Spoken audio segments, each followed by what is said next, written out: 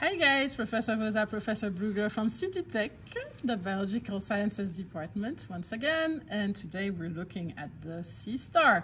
I don't like to say starfish because it's not a fish. That's true. Yeah.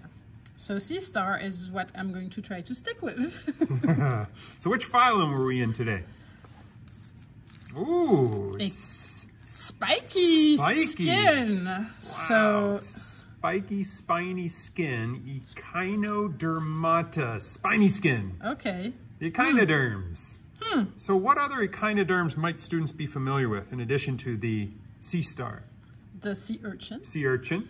Lots long spines there. Oh yeah, I wouldn't be doing this. No, not at all. The sand dollar. Sand dollars. But they look smooth to me. Yeah. They have tiny, tiny spines. Yeah. And then this one is not an easy one, the sea cucumber. Sea cucumber? Is this something you eat? Yes, actually you can. Yes? But it's not a vegetable. Oh, okay.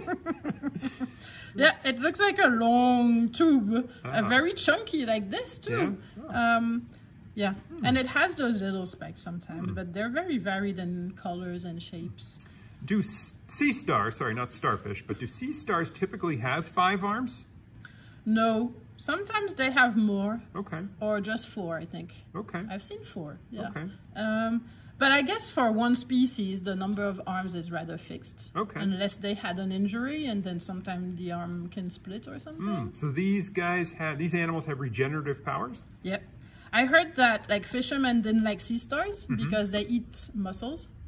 And so they would take the sea stars and chop them and then throw them away so that they wouldn't take the mussels the fishermen were going for to sell. And actually that would make more sea stars because all those little pieces would regenerate. Wow, incredible. So it backfired big time. Incredible. All right, so what part of the animal were we looking at here? So this part is called aboral. Aboral, okay. It would be the equivalent of dorsal. Okay. So we're looking at the back of it, the duck. Okay, so there's no mouth on this side? No. Okay. Actually, there's an anus on this side. Oh.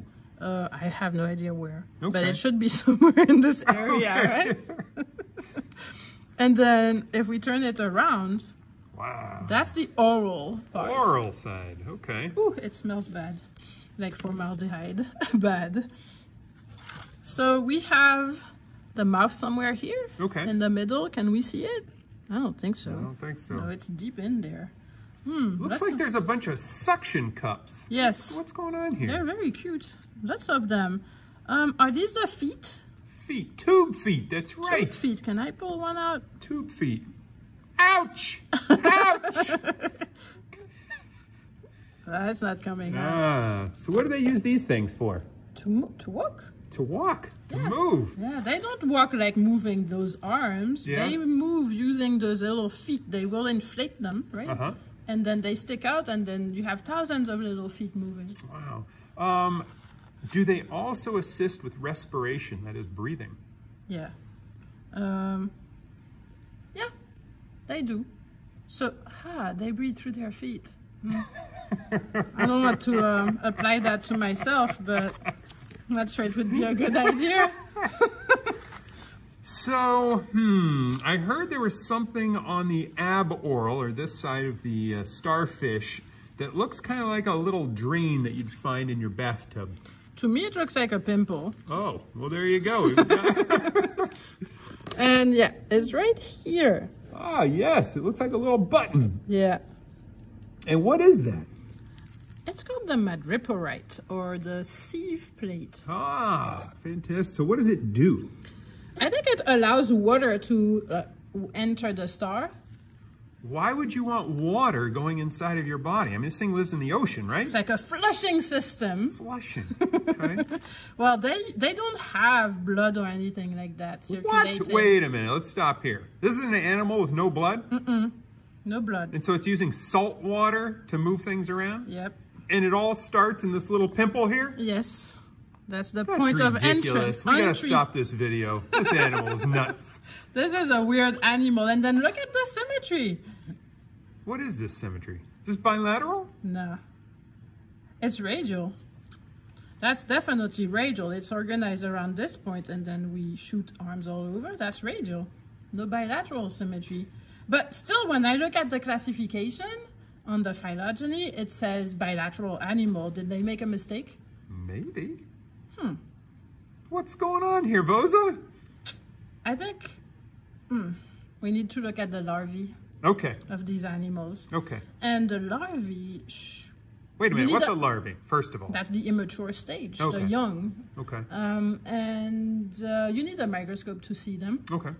And they have bilateral symmetry. Oh. And then when they become adult, they decide, okay, let's just get rid of that symmetry. It's not good for us. We go for radial because we're not going to move much or fast. And radial is better because we can just grab from all sides. Wow, very cool. So we see a shift from bilateral to radial. So that radial symmetry is secondary. Okay. They're still considered bilaterates. Wow, that's unique. Yeah. And are these protostomes or deuterostomes? Deuterostome. So what? again, yeah. This is the first one. Yeah, it makes its mouth deutero. Second. So the anus is older than the mouth. Ooh, interesting. Just like us. Yes, our anus comes first. Yeah. Wow. So actually they like to use those animals when they study early embryos rather than taking human embryos. It's convenient to take those because they have those big embryos that you can observe under a microscope because they're in water and that's just enough for them, and you can look at the divisions of the cells. So Vosa, while you start dissecting this crazy animal, I'm going to tell the students a little bit about their stomachs. And yes, it is plural. They have two stomachs. The first is the pyloric stomach, and the second is the cardiac stomach. Vosa, why do they have two stomachs? Why not? Well, there you go. I like to eat. Two stomachs would be great. Indeed. So, what is their favorite item to eat, or favorite organism to eat?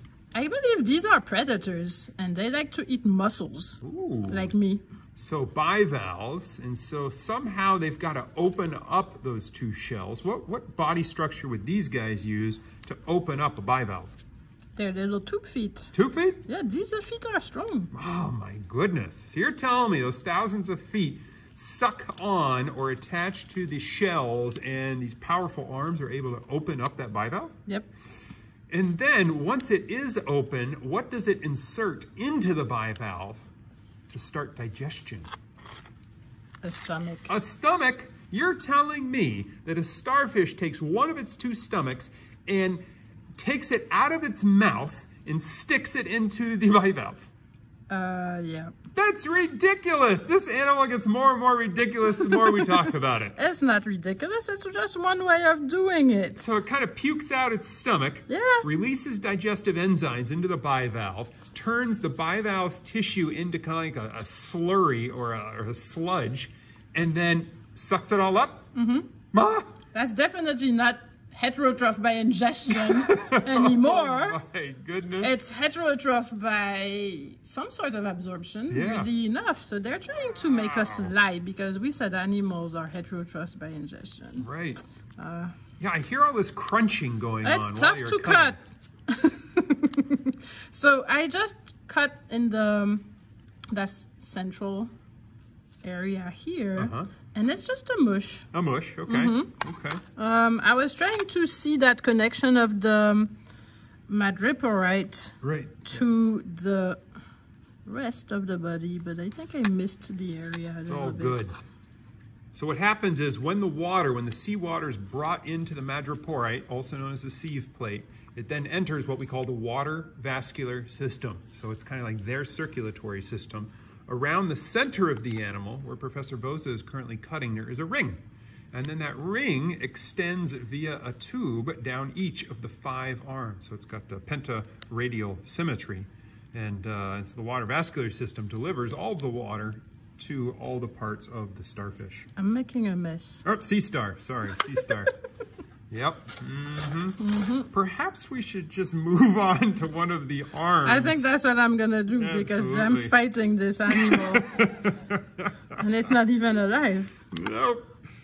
So as Professor Vosa noted, sea stars are ravenous predators. They love eating bivalves and other creatures, which means, given that they're eating all of the time, a majority of their body is dedicated to what? Digestion? Digestion, which means, what is the stomach fill up the entire inside? What's going on? I think the stomach was just in that area, right? Okay. But then we are getting into the arms. Oh, I see a lot of different things. It's very dense in here. Oh my! Oh, this is going to be difficult to identify, Boza. Maybe we should. I think it's either digestive or reproductive. Ooh, okay. So it's quickly done, right? Should we hit stop on this video recording and go brush up on our anatomy? There's a lot going on here. I feel overwhelmed. I think we should be fine. We'll figure it out. All right, fair enough. Come on. You know, as you peel up that skin, if you will, it looks ribbed. What's going on there? Yeah. What is that? That's an endoskeleton? That's a skeleton. Yeah, it's tough. It's actually very hard. Can you rub your scissors along it? Can we hear it? I'm not a musician. There we go. So you've revealed a mass that kind of looks like I don't know, a fish fillet or something. I don't know what that looks like. All that is digestive. That's all digestive. The lighter part, that's digestive. Look at this. I'm trying to not break it. Indeed, we call that the hepatic cecum. The hepatic cecum, that is all digestive gland. So as you just learned, these guys love to eat. And if you're going to be doing a lot of eating, and you're going to need to digest that food, you need a lot of enzymes. And so all 5 arms, a majority of the space is dedicated to hepatic ceca, makes digestive enzymes. Wow, oh, that's a lot. What is underneath? Oh, what is this brown, foamy yuckiness? Looks like eggs. Eggs? That's reproductive. Wow, reproductive. That's huge. Sometimes this is all tiny, but right? This sea star has it all. Wow. In the entire arm. We call this the gonad, or the reproductive structures. So gonads make the eggs, sperm cells, right? Yep. Are there males and females? No clue. Be sure to read your lab manual. So that's a lot. Wow. Wow. It looks like it was in the middle of some reproduction of some sort, because that's a lot. So there seems to be this pink line running down the bottom of the arm. What is that? This one? Yeah, what is that? That's a canal? A canal? Yeah. And it looks like there's some squishy structures on either side of that canal. Yeah, what are those? Yeah, that leads to the little tube feet we can see on the other side. Yeah. So these are called, oh, I won't say the word. I'm leaving it to you. Ampulla? Yeah, ampulla. And what's going on? So we remember that the water enters through the sieve plate or madreporite. Then it goes into those canals. And then it inflates the ampulla, or goes in the ampulla, that pushes the water into the tube feet. Wow. So then the tube feet will stick out, and they're, yeah, that's hydraulics. Wow. So you're telling me that if the sieve plate or the madreporite were to get clogged, the starfish theoretically might not be able to move anymore or just survive? Well, yeah, because they also get their oxygen from that water, right? Wow. So they would. So if you just clog that madreporite, that's it. Oh man, that's a weakness. Yikes! All right, did we see everything we needed? Oh, tell me about eyeballs. I heard starfish have eyeballs. Somewhere at the tip of the arms. Tip of the arms? What are you talking about? I don't see an eye. No, I don't see an eye. I don't see an eye, but that's where they should be, right? Agreed. So at the maybe tips, that white little at the tips of the arms. Hold that steady there, Boza. At the tips of the arms, there are a number of eyeballs, numerous eyeballs at the tips of each arm. Indeed. Crazy creatures. Wow, they're amazing though. Yeah, can we get a close-up on those tube feet underneath, if you don't mind, please? Underneath the starfish. Those are really, really cool. Whoa, look at those. Woo! You see the spines. Again, these are echinoderms, so spiny-skinned animals. The 2 So those are sticking out of the tissue. So does this have an exoskeleton like the grasshopper or an endoskeleton? It's considered endo. It was definitely inside, Yeah. as we saw. And then when the animal dies, the skin is going to be degraded. Okay. And the skeleton remains. Awesome. Yeah.